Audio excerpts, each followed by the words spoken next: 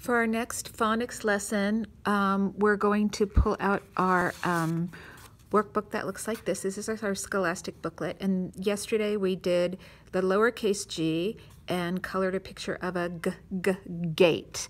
So now what I'm going to ask you to do is you're going to lift, okay? And if it's easier for you to do this, I know it's easier for me, just lift it back, fold it back, so that you're on worksheet 26, and that is page 34. So you can just see worksheet 26. You should see a picture of a gopher, a cupcake, and it's as uppercase G at the top, and again the 26. Okay, so we're going to start here. It says circle each uppercase G.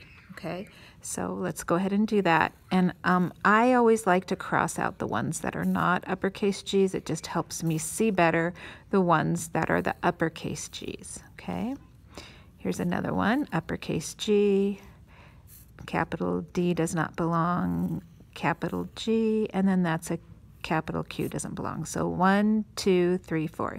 If you found 4, then that's correct. Okay, and then over here I'm going to write a capital G to complete the word gopher, and that is such a friendly gopher there. So remember, the capital G curves around almost like you're making a circle, but then you stop and you go in. Okay, so there's our gopher.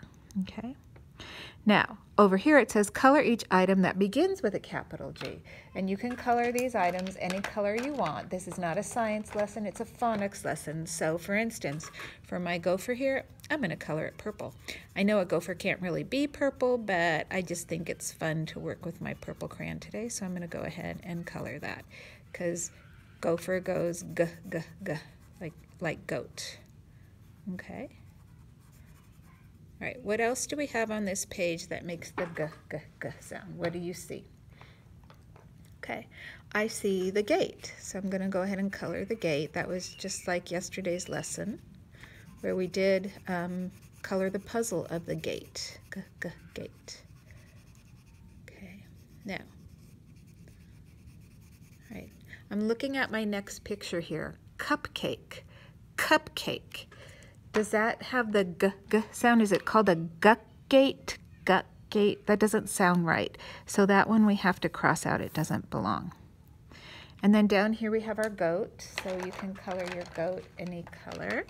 I'm going to use orange. I guess I could use green. If I used green, green goat would be two g sounds coming together.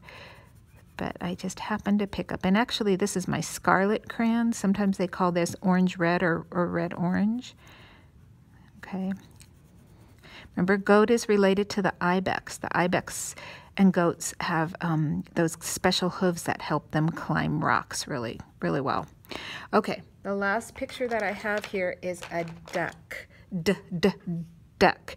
That sounds more like dog, and if it would have to be a guck, but it's not, so I can cross that out. Okay, so that's it.